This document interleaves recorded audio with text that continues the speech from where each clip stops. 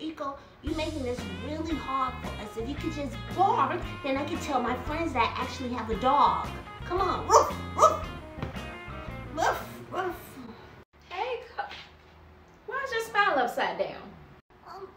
Mama, I don't mean to sound ungrateful because I am grateful, but I've been trying to build this bond with Rico, and it hasn't been easy. Yep, I already know where you're going. We're not getting a real dog. But why? Look, Mama, look how good I've been with Planty. He's just growing and flourishing.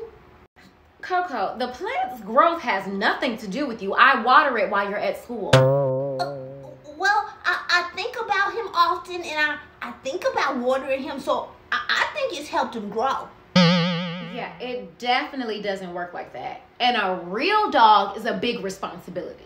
Well, look how healthy Rico looks. Like, his fur is flowing. I've been responsible. We're not doing this. Wait.